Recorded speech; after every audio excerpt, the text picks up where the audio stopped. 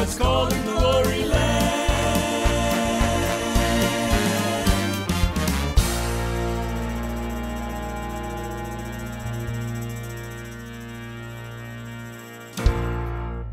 We welcome you to Coffee and Connect with Larry and Gloria Lundstrom, Nashville, Tennessee.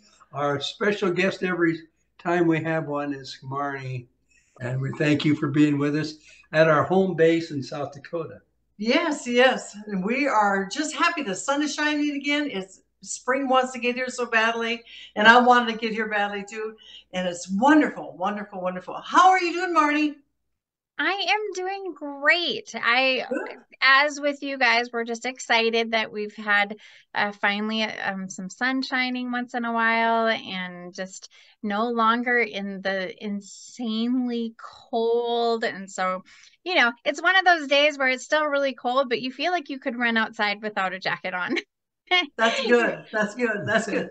We've been just kind of busy doing this and that. I mean, it's that time of year. Well, I believe there are what we call silent deadlines that come on you. Like for you and Marnie, it would probably be setting the computer back. That deadline is going to command you to work and to do it. And we have deadlines like that, getting the paperwork, getting all caught up. But to me, it's more screaming than silent. It's like, it's fine until I go to bed. I'm like, oh no, we've got to get caught up on this. You know, it is with insurance policies and you know, homeowners and taxes coming up, and you're going to rearrange all this stuff. Yeah. It's like, oh my. Well, we're leaning towards income tax season coming up on us, that silent 15th. I don't know if you knew this or not, but the IRS has a special account. It's called the guilty conscience account. Really? Yeah. And if for those people that maybe didn't do right on their income tax, they can go back and they can correct it and make it right. Oh, well, that's good. I'm glad. It would be nice if they would send us back extra gifts, you know. That's maybe why they put the extra $87,000 in place. Who knows? I don't know. But we're trying to get things in order. You know, it's a time of life. We're on with a lot of our partners, and there's a lot of them that are going through struggles physically. And we've had several partners that passed away, dear friends, and young and old and middle age. And then you begin to realize that life is really fragile. And I hear these kids of these families say, who've lost their parents, they say, get your house in order. They say, get your stuff so you don't leave us with a mess. And you know, you think you get it together, and then you keep looking, and then you read this, and it's like, wow, you mean you have to do all of that? But it's important not to leave the family in a mess. We even worked at, it wasn't 2017, we started a trust. Yes. Ours is called a revocable trust, but there's irrevocable. Okay, so what's the... Well, irrevocable cannot be changed. Okay, so the revocable can be changed. Can be changed. Yeah, but the irrevocable cannot be changed. And this is what the whole thing is. You see, you look at life, and especially what you just mentioned, Gloria, about we've had several of our friends that have just passed on into eternity. We realize that this world isn't as long as we thought it would be. No, and uncertain. Uncertain. And so what happens is that, you know, with that, that's exactly why I'm in ministry. And there's a verse on that talks about God's, and it's Romans 11:29. It says, God's gifts are without repentance, his gifts and his callings. And one of the things that we treasure more than anything else in our life is the calling that God's placed on our lives. Yes. Because we realize when someone comes to Christ, which thousands and thousands have, that is an eternal transaction that's going to carry them forever and ever and ever. Yes, yes. So revocable in terms of if it would be will, trust, or whatever written out, you know, your will, whatever. You can change it. You can change that. But irrevocable means it's set. Yes, it's set. And see, what happened was in the through life and through history, what has happened is that there was 4 big decisions that were made. Lucifer made the first one. Lucifer was God's special angel in heaven. He was an archangel. and he was in charge of God's worship and praise.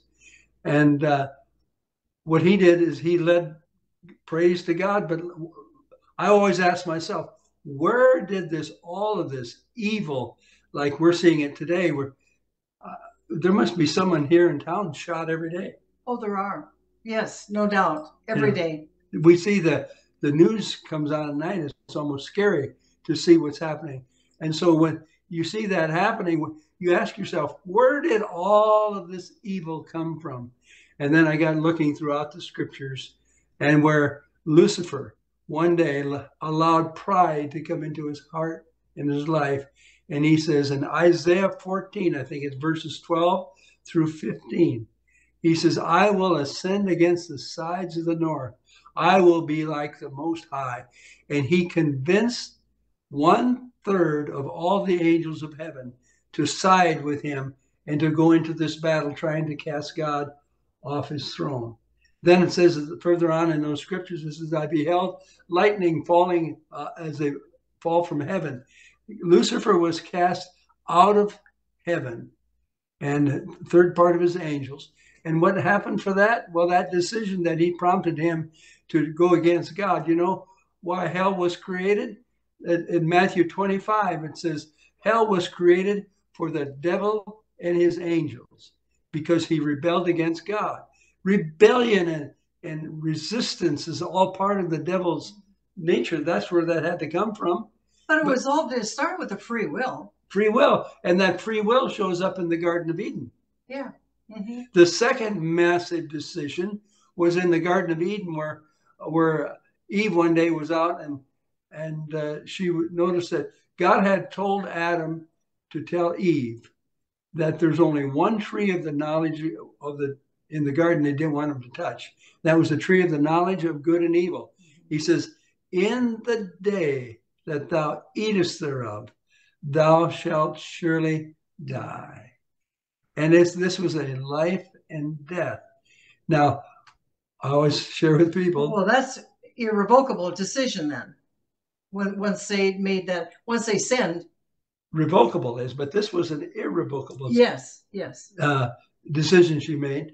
And so as a result of that, what happened is God says in Genesis 3:15, he says he would bruise the serpent, he would crush his head. So that was the first prophecy that talked about the third decision coming up. The third decision was when heaven decided to do a rescue. Okay, that's irrevocable. That's irrevocable. And God said he was going to come. He was going to become, and he was going to come to earth he was coming by a womb. Mm-hmm. Then he would be there 33 years and he would rent a tomb. Yeah. For 3 days. Didn't need it long. Descend into the pits of hell, declare what he has done, and then he would rise again into heaven. So this all is an eternal thing. Mm-hmm. Mm-hmm. So this is the whole deal with that. I want to go back to the Adam and Eve one. What happened was that when Adam and Eve sinned, they were driven from the garden. Angel was put in front of the gate so they couldn't get into the garden. And as they were driven from the garden, what happened was then Cain slew his brother Abel. So this brought in that rebellion, sin, brought in death. Mm-hmm. Death wasn't even mentioned up until the time of Adam and Eve. Yeah. And then, so he slew his brother, Cain slew his brother Abel. And from there on, we go towards the flood. God saw that evil had, like, we've had friends of ours lately that have had cancer, mm-hmm.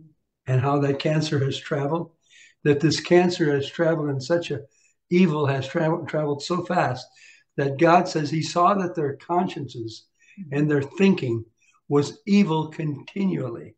And God says, we got to put a stop to it. So God goes and searches. He finds a man by the name of Noah. Noah was a righteous man. Yeah. And he got him to build this huge ark. Can you imagine? I mean, That's that would be a real project. That's a 100-year project. Oh, I can't imagine. Yes, and so Noah gets in and he builds it. God gives him the specifications to build it. He gives him and everything. And then you would think that people, you know, have ability to mock. Mm-hmm. And I'm sure they mocked Noah. Oh, yes. Oh, there's a crazy old man. And the bigger that ark got, because that ark was no small thing. No. And it probably was more laughable as the bigger it got. Yes. But then, but Noah had it in his heart. He knew. He'd heard the voice of God. I put myself in that place of the mocker. I was thinking of myself like that. And I thought, you know, if I was mocking this ark and this guy putting it, they never ever seen rain. Water wasn't the thing that they had to deal with. So I got thinking about that and I said, but wait, there was a moment when all of a sudden the animals started showing up. Animals that they have not seen anywhere. All of a sudden, God calls them, through supernaturally calls them, and these animals start arriving and going onto the ark 2 by 2 or 7. Sometimes one kind would be 7, birds would be different. He put everything into the ark. And you would think, seeing that kind of a phenomena, giraffes, elephants, tigers, everything coming, you'd think that, hey, maybe there's something to this. But they didn't. No, they didn't get it. They didn't get it. But that didn't detour Noah. No. He wasn't discouraged. He didn't listen to the negative. That's right. He remembered the voice of God, what God had told him to do. And so this. Then when it got bad, then what happened? Then when it got bad, they started pounding on the sides of the ark wanting in. God closed the door. He says, I don't open it until it's ready to be opened. You know, and to me, when I think about that, that's sad and that's scary because God, his patience is just so long. He's a loving God. We all know that. But he's a God of mercy. Mm-hmm. But when he's done, I always tell about, there's some people I know and I'll say, you know what? They're the kindest people, but when they've had it and then watch out.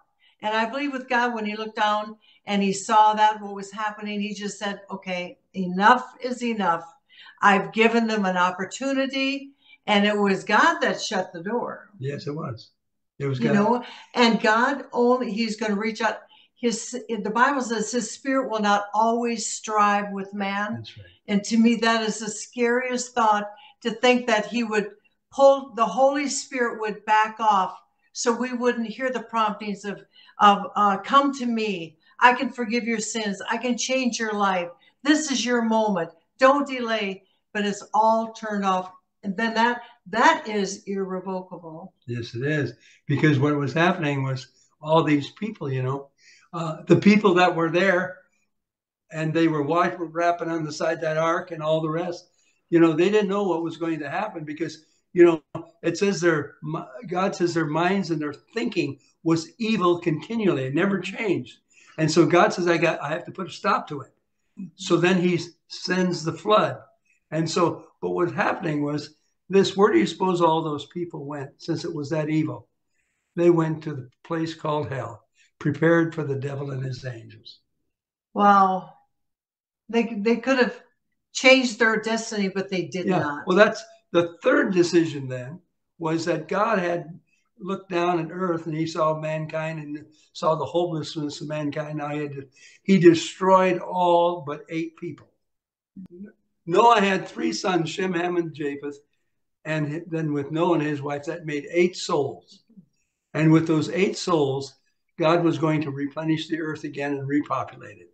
Yes. And this was, so then God said that as he was going to send a rescue to this world. For God so loved the world that he gave his only begotten Son, that whosoever should believe on him should not perish, but have everlasting life. So God said he was going to send that Son. And again, he came as a womb. And soon 33 years later, rented a tomb. He just used it. Didn't need it for long. Didn't need it for long, 3 days. And then he ascended to the Father, which is in heaven. He says, I go to prepare a place for you. And he says, if I go to prepare a place for you, I will come again and receive you unto myself, that where I am, there ye may be also. But now, this was the third decision, was God coming for mankind. He was going to pay the penalty for the sin that was going on, for which God had to send the flood. He was going to pay for man's sin. So all of us, that whoever shall call upon the name of the Lord shall be saved. What makes these things big deals, these are irrevocable, eternal decisions.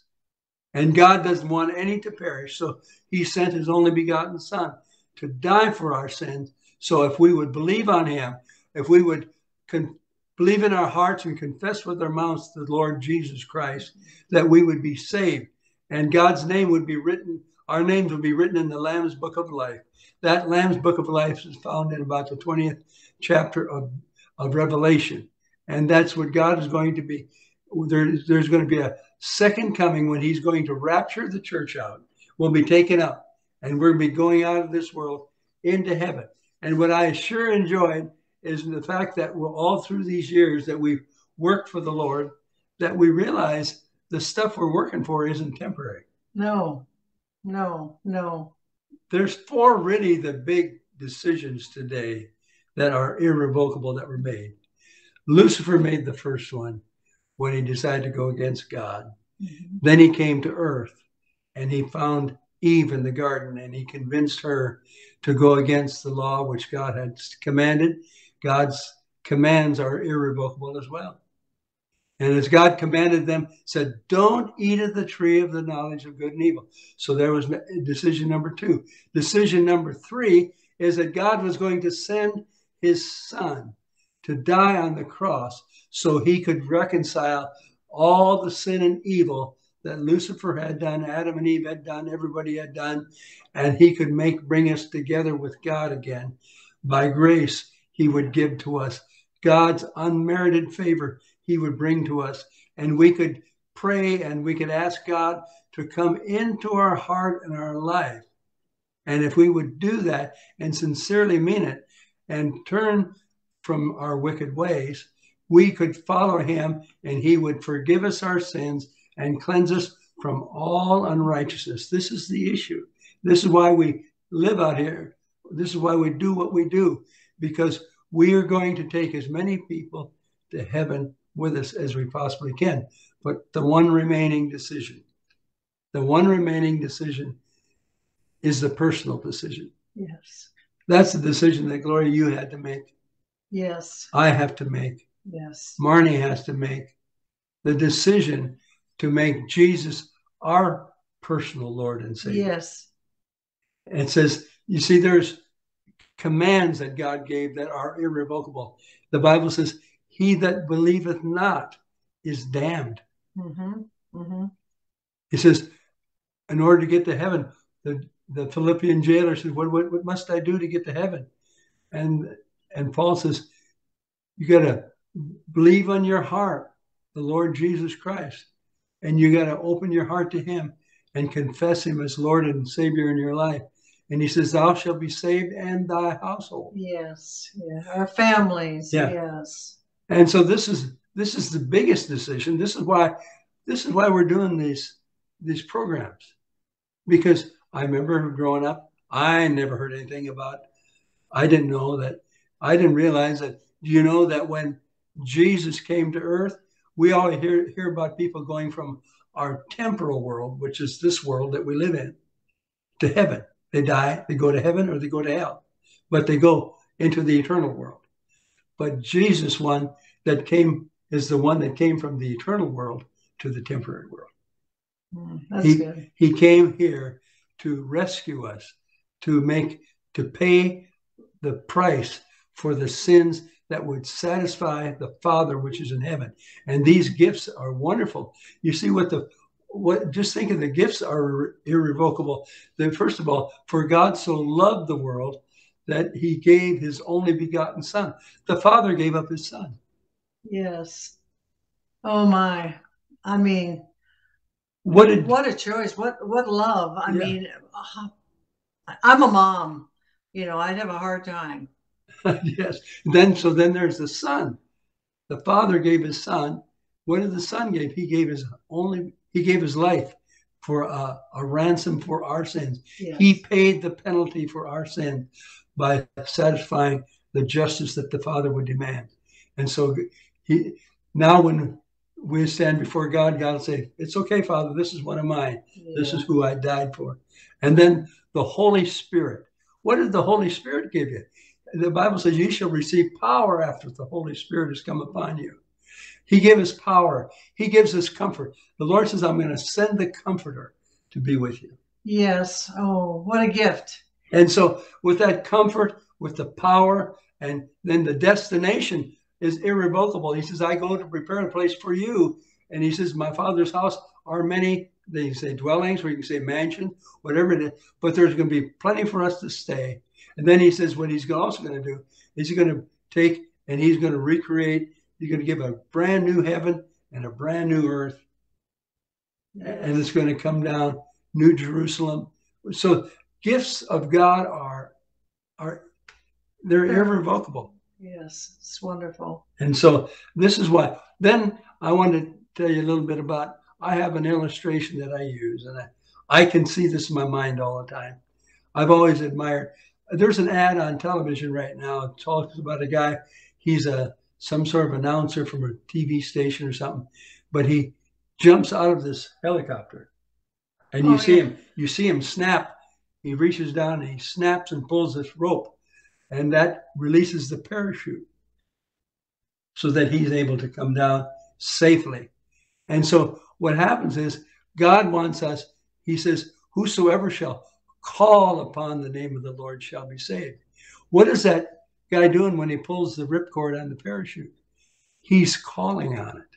Yes, to save him. Calling on. The same thing as like you see, life jackets out in the water. Yes. They keep you from drowning, keep you from dying. So if you're in that airplane, which the paratroopers do through the wars and so forth, they at thousands of feet in the air, they would jump out of the airplane. They got more nerve than I have. Well, someone said, why would someone want to jump out of a perfectly good airplane? But anyway, they jump out. And what should be the number one thinking in their minds? I gotta pull the chute. If I'm going to live, I have to pull the ripcord on my parachute. Yes. And that will give life. And the Bible says, if you want to live for eternity in heaven with Jesus Christ, you must call on the name of the Lord. And by calling on God's name and saying, I'm sorry for your sins, we pass from spiritual death onto spiritual life. And this is why, because if you don't call, it's a long drop at thousands of feet. You won't come down like a parachute does at a slower speed. You'll drop like a rock. And God doesn't want you to do. So that's why he went to the cross, so that we would not perish. But we say a no decision. You had a line you used to do. Without making a decision, a none decision is a no decision. Yes, yes. You can't be decisive. You can't walk the line. You just have to draw a line in the sand and say, I will. Yeah. And then stick with it. That it's not revocable, but it's irrevocable, that you will not leave the presence of God. But it takes discipline. Life isn't easy. He didn't promise it would always be great. It's like, you have to make sure that that in the word, he says he's promised he'll be with us through our trials. He will walk with us. And it doesn't mean it's always going to be easy, but he will see us through. The key word there is through. He didn't say he's going to bring you there and you're going to stop there. You're going to stay there. You're going to die there, or you're going to wilt there.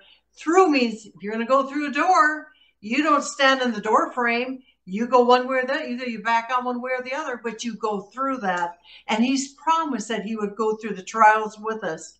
Because if we hold on and it's getting tougher by the day. Is read the headlines, see what's happening in the world today. It just breaks your heart, and the evil and the killings. And even on the news, you've watched it this morning early after we'd had devotions, and watching to see where the floods and the earthquakes and the fires and the tornadoes, it is just nonstop. It's like it's just popping up all over the world. Yes. And I told Larry, it's almost like when the kids, when Donovan was young, when he was just probably a preteen, they had this game called the Pac-Man. Oh yeah. And they had little Pac-Man, and they would, some of you would remember this game, but it was like little gremlins, and they would come along and they would just eat up all these other little whatever they use for the game. But that's kind of like that right now, where the devil's got their little Pac-Man out there, and they're nibbling at our feet. They're coming after our family, coming after our marriages. We have to be so alert and listen. We need God. We need to be with the family of God. We need to make sure that our children, more so than ever, with what is being taught and what is not being taught in schools, that realize that the devil is out to destroy. And we need to, the biggest influence we're going to have is in the home. Because these little kids are being taught so many things of transgender, yes, whatever it is. They don't know yes. where they belong. They don't know who they belong to. And we love these people. I'm not saying that's not hate, but we need to, if there was a fire, if we saw a house on fire, we had little kids outside, would we just say, go ahead and run in there? Or would we say, stay away from that? That'll kill you. If there's certain things in life, we have to just really make it really plain to our little children, our grandchildren, our great-grandchildren, and we see that. I was thinking about how that before the LUNDSTROMS really became believers in Jesus Christ, before we were, we didn't go near a church hardly, just a few times as a real young. Holidays. Well, not even Christmas, that. maybe. No, I didn't do that. We just very rarely ever went to church. But with my grandmother, I went sometimes as a very young child. But we didn't have any churches in our lives. But then after we've come to Christ, we've had many churches in our life, many denominations in our life. Oh, all the denominations we've preached and sung in. And a lot of those churches had what we call a confirmation. Mm-hmm. Yes. It's great. They would study for a while, and then they would take their confirmation examination, and they would be approved by the pastor or whoever approves them. And I got thinking about the reason that I never followed Christ or went to church was I said, how can we really know if we got the right church? Because everybody's pointing to the same direction, saying we have the way to heaven. Mm-hmm. Right. Right. But then when I finally came to Christ and I passed from spiritual death under spiritual life, there was a confirmation that knowing that. Yeah. Absolutely. That's over in 1 John 5, I think, verse 13. It says that we can know that we have peace with God. What kept me from coming to church or even checking out churches was it was like walking into a casino, throw the dice. Which one's got the right one? We didn't know. You don't know. So you didn't know if he's going to win or lose. Yeah, you didn't know, and you weren't going to gamble on that. So when I found out that I could know and have peace, the Bible says it's peace that passes all understanding, a peace that'll blow your mind. Yeah, that's great. And so what happens is that we want you have to realize, if you don't receive Christ as your Lord and Savior, if you don't cry out to him and say, God, I believe on the name of the Lord Jesus Christ. I want you in my heart. I want you to wash me with the only sin remover ever known to mankind. And that is the shed blood of Jesus Christ. Without the shedding of blood, there is no remission for sin. You got to have it. You have to know. And I like that. I just remember that line you used to say, if you don't know that you're born again, you're going to heaven, you won't go. Yeah. You don't know, you don't go. So that's the choice that we all have to make. And so that's what we come to usually at the end of these Coffee and Connects. we give everyone an opportunity, because, you know, you can be by yourself someplace, and what would you have to lose? You could say, well, check this out. In other words, he sounds pretty good, sounds pretty sure about that. We're very certain about it, because that's the scripture declares it explicitly. And so if you pray with us and mean this in your heart, you will find that you'll be a different person when the prayer is finished. Yes. Let's pray. Lord in heaven. Lord in heaven. We come to you today. We come to you today. In Jesus' name. In Jesus' name. Admitting that we have sinned. That we have sinned. The Bible says we've sinned. The Bible says we have sinned. Because all have sinned. Because all have sinned. And sin, the wages of sin is death. And the wages of sin is death. And now I receive you, Jesus. And I receive you, Jesus. As my Lord and Savior. As my Lord and Savior. Cleanse me. Cleanse me. Write my name. Write my name. In the Lamb's Book of Life. In the Lamb's Book of Life. And I'm going to serve you. And I'm going to serve you. In Jesus' name. In Jesus' name. Amen. Yes. No turning back. No turning back. No turning back. It's worth it all just to know the Lord. And I'm thankful that as young people that Jesus spoke to our heart, that the Holy Spirit that you talked about was so present that we felt that as a child in church. And I'm sure, Marnie, when I know you gave your heart to Christ at a young age, and there's a knowing. It's just something that you know that brings that peace. Yes, yes. You know, as I was thinking about those 4 decisions and how really each decision required the next decision, you know, like if Lucifer wouldn't have made the decision to rise up against God, we wouldn't have needed the other decisions, right? But every decision led to the opportunity for the next decision to be made. And so as I was thinking about that parachute illustration that you used, and just talking about how for each one of us there's going to come that moment where we have to make the decision.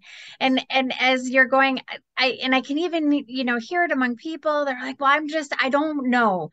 I mean, maybe there's a God, maybe there is, and I'm not really sure. I'll just wait and see. And I'm just thinking about that parachute, and you didn't make a decision not to open it. You're just, you know, I mean, you're not opening it, but you're going, well, I just, you know, I'm not opposed to it. I'm just going to wait and see. But you didn't open it, which released that which would save you. And so the final, whether you made the non-decision, the final end was going to be the same, death and destruction. Yes. And so that was such a powerful illustration, and the importance that we need to make a decision. Every single one of us has that opportunity before us to make that decision, to be saved, to be rescued. And how beautiful of our God to provide the pathway to rescue. And if you just stop and think about it for a minute, it just overwhelms you, because you just realized what he gave so that we could live. And it's so beautiful. So thank you for sharing just the decisions that lead to really eternity with him, if we choose to make that decision.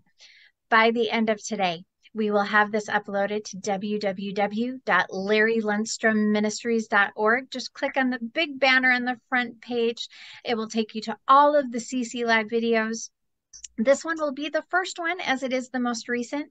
And if you would like to share this amazing, simple gospel message with someone, please click on the top right-hand corner, the 3 dots. It will open up the link and give you ways that you can share it. Thank you for joining us, and thank you for your comments, Marty. How blessed we are. And I tell you what, we're blessed to have you join us every week. We are blessed with so many people that are sending notes and emails and sending prayer requests in. Just remember, you are not a number to us. You are not just somebody out a zip code. You are our family, and we care about you, and we pray that you will pray for us. And together we reach the lost, we encourage the hurting. Have a wonderful week until we meet next week, and have that cup of coffee. And I'm going to have another one. I think I need another one to make it. Okay. Bye-bye. Bye-bye. Bye. About 50 years ago in South Dakota, the LUNDSTROMS knelt in prayer to God one night. There the Savior sent us with a message that we should sing about eternal life. We've been rolling down that long, lonesome highway, traveling to help our fellow man. And we'll keep traveling on, singing a happy song until we hear God's call in glory land. We've met a lot of friends in all our travels. We're so blessed. We know their prayers have helped us stay alive. And we're so thankful. So if you ever feel impressed to mention my name, then you know it's my turn to drive. We've been rolling down that long, lonesome highway, traveling to help our fellow man. And we'll keep traveling on, singing a happy song until we hear God's call to glory land. And we'll keep traveling on, singing a happy song until we hear God's call to glory